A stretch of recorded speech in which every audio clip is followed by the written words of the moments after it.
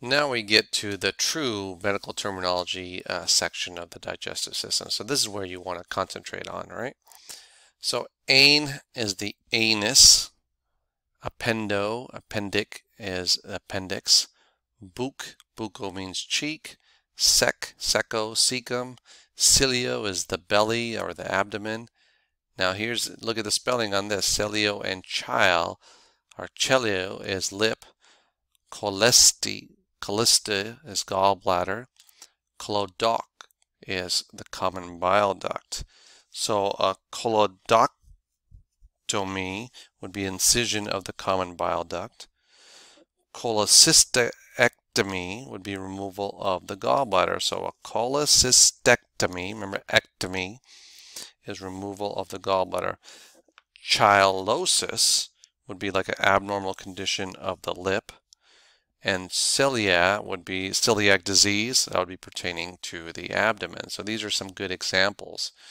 Now if we look at colon, right?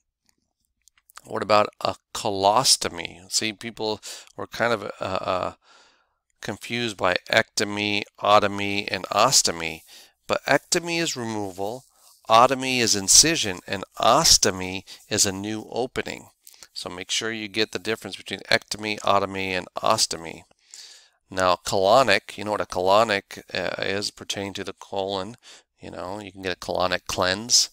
Denty, that's why you go to the dentist, or dentibuccal would mean pertaining to the tooth and cheek. Duodenum or duodenum, duodenal pertaining to the duodenum. Enter, right? What about enteropathy?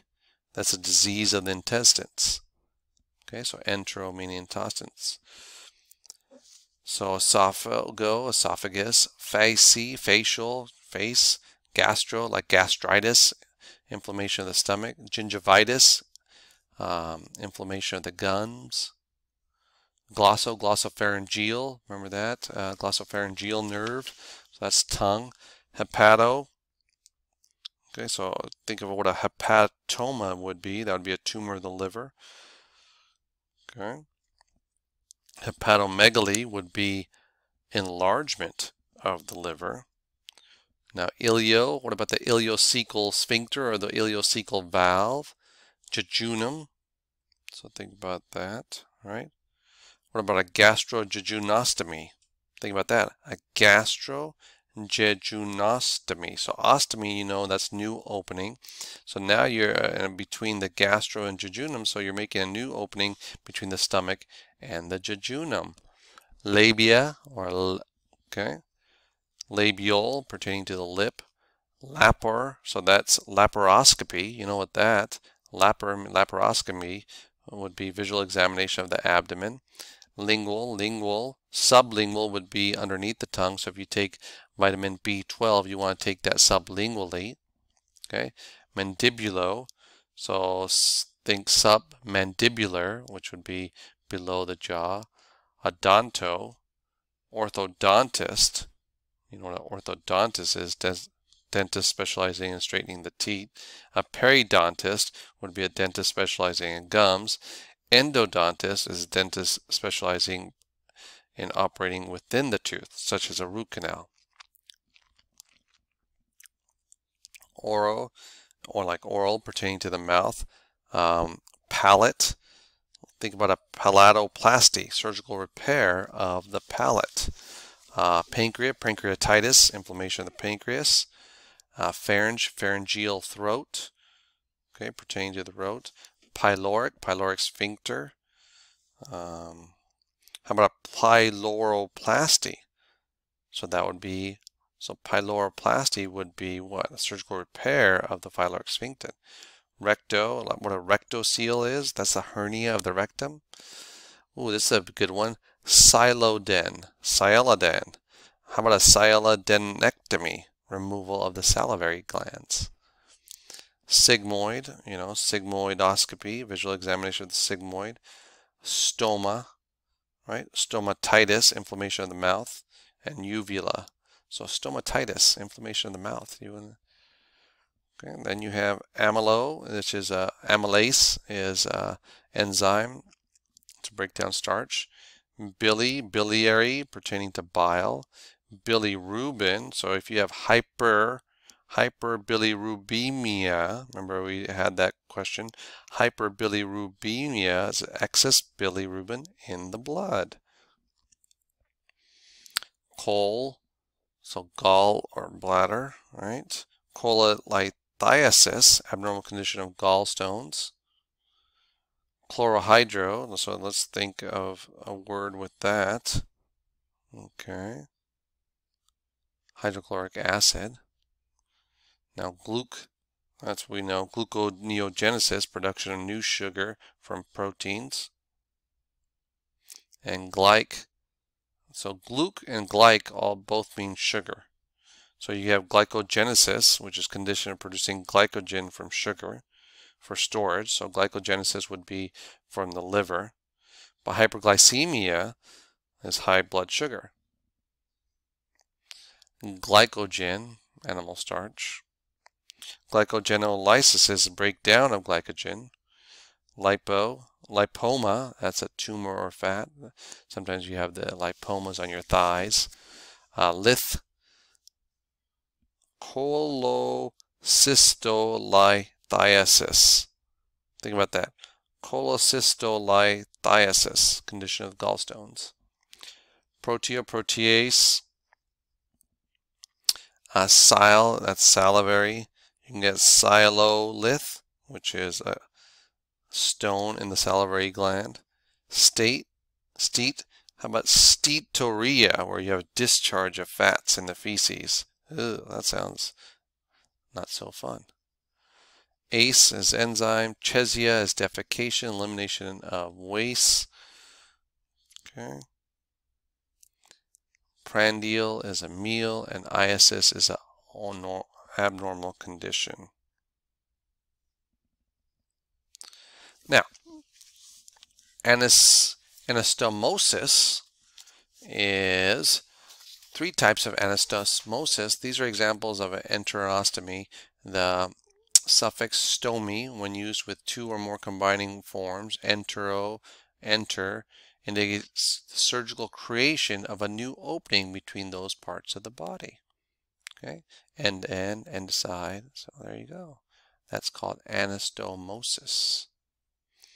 When stomy is used with 2 or more combining words to form organs, it means the surgical creation of an opening between these organs inside the body.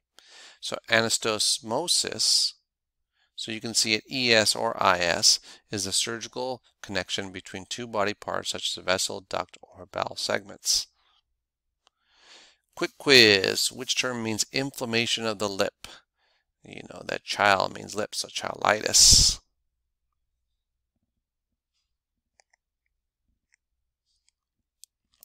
Here's pathology. Here's some signs and symptoms that you might see. Anorexia is lack of appetite. Ascites is abnormal accumulation of fluid in the abdomen. Borborygmi or borborygmus, rumbling or gurgling noises produced by the movement of gas, fluid, or both in the GI tract. Usually when you're taking a test and everyone's quiet, you actually hear those voices. So that's called borborygmi. I like saying it. Borborygmi. Constipation, difficulty in passing stools. Diarrhea is frequent passage of loose stool. So you might want to just look up signs and symptoms between ascites, borborygmus, constipation, diarrhea, dysphagia, flatulence, hematochezia, jaundice. These are just things that you might want to look up. Dysphagia is difficulty in swallowing. Eructation is gas expelled from the stomach through the mouth, so like a burp. Okay, so eructation. You didn't know that, huh? Flatus or flatulence is gas expelled through the anus. So burp is eructation. So next time you burp, you say, "Excuse me for passing eructation." It is better than the flatus. There you go. Hematochezia, passage of fresh, bright red blood from the rectum. No good. We don't like this. It sounds all passage of fresh, bright red blood, but no, that's bad news. That can be early signs of cancer. Okay, jaundice, icterus, yellow-orange coloration of the skin and whites of the eyes caused by high levels of bilirubin in the blood. Melena is a black tarry stools, feces containing digested blood, nausea, unpleasant sensation in the stomach with a tendency to vomit. You all have felt nauseated at times. Now, steatorrhea is fat in the feces, frothy, foul-smelling fecal matter. Not good. There's usually some kind of issue with the pancreas or the gallbladder or something that's going on, the bile. Some pathological conditions of the oral cavity and teeth. Aphthostomatitis is inflammation of the mouth with small painful ulcers. Dental caries are tooth decay, which those are actually known as cavities. Herpetic stomatitis, inflammation of the mouth by infection with the herpes virus. Oral leukoplakia is white plaques or patches. Periodontal disease is inflammation and degeneration of the gums, teeth, and surrounding bone. Achalasia is failure of the lower esophagus muscles to relax, so you might get acid reflux. Esophageal cancer, bad news, malignant tumor of the esophagus. Gastric carcinoma is a malignant tumor of the stomach.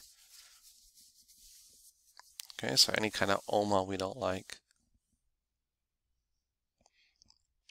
Esophageal varices are swollen varicose veins at the lower end of the esophagus. GERD is gastroesophageal reflux disease. Solids and fluids return to the mouth from the stomach. Peptic ulcer, open sore or lesion of the mucous membranes of the stomach or duodenum. So all these are bad.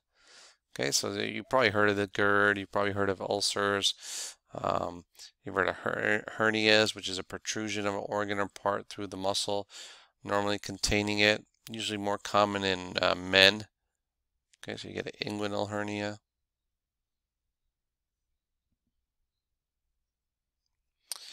Anal fistula is an abnormal tube-like passageway near the anus. A colonic polypsis are polyps protrude from the mucous membrane of the colon. Here's colorectal cancer, which is a adenocarcinoma of the colon or rectum or both. Crohn's disease, which is chronic inflammation of the intestinal tract. Diverticulosis or diverticulitis, abnormal side pockets, pouchings in the intestinal wall. Again, this is not an anatomy class, so you don't need to know the mechanism of how these things happen. You just need to know the definitions of all this stuff. Dysentery is painful, inflamed intestines, so you can get that from eating 6 tacos for $1. Hemorrhoids, swollen, twisted varicose veins in the rectal region.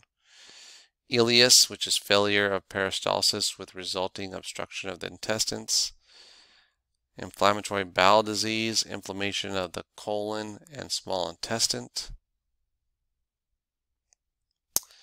Intussusception, which is telescoping of the intestines.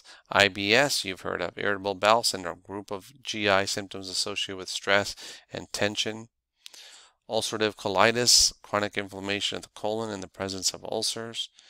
Volvulus, twisting of the intestines on itself. That's dangerous.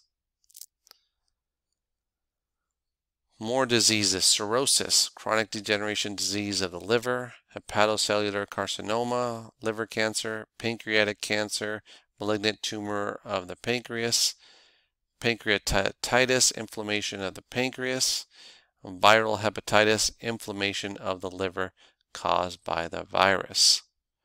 And here's cholelithiasis, which are gallstones in the gallbladder. So you've heard of that, or some people have had the gallbladder removed. Okay, so this chapter has 72 slides, which is a lot of information. And really just memorizing the definitions of everything is what you really want to do. Remember, it's not an anatomy class, so I'm not going to ask why or how this occurs.